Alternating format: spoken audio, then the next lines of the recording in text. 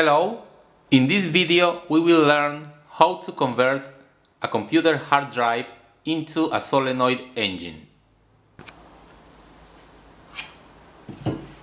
As you can see, we have here the reading head. This lever moves in this way and we will use this movement to make the rotor spin. The lever has a coil here and a neodymium magnet below, and when it is energized, it moves. So we need to find the terminals of the coil. Here we have the reading head assembly. Here you can see the coil and below the neodymium magnet.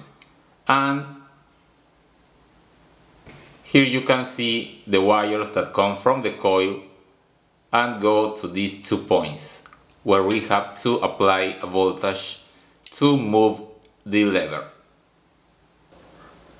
The 2 wires are now connected to the coil of the reading head, and now if we apply a voltage,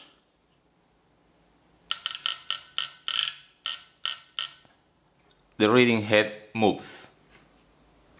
I have added these 2 wires and the plastic tube to couple them, so the movement will be like this, and the motor will work in this way.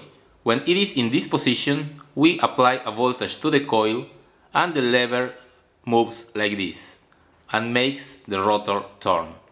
But we need to apply voltage only from this position to this position and then disconnect, and the motor will turn only by inertia.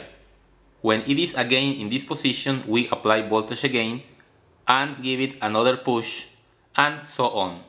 So we need to figure out a way to connect and disconnect the coil at the precise moment when the force is needed. This is what I did. This wire is in contact with this other only on that part of the turn when we need energy in the coil. So the electricity flows from this wire to here and to the barrel that is in contact with one of the terminals of the coil.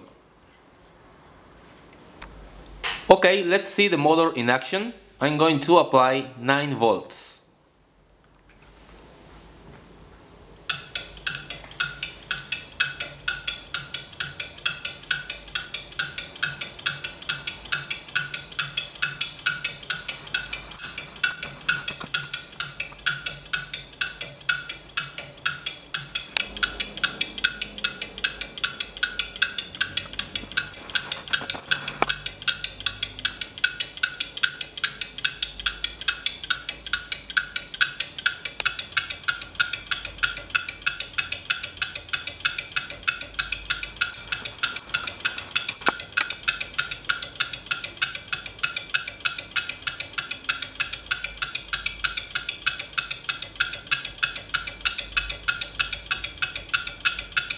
So there it is, the motor works pretty well, but this method of doing the switching with a wire is not optimal because it generates friction.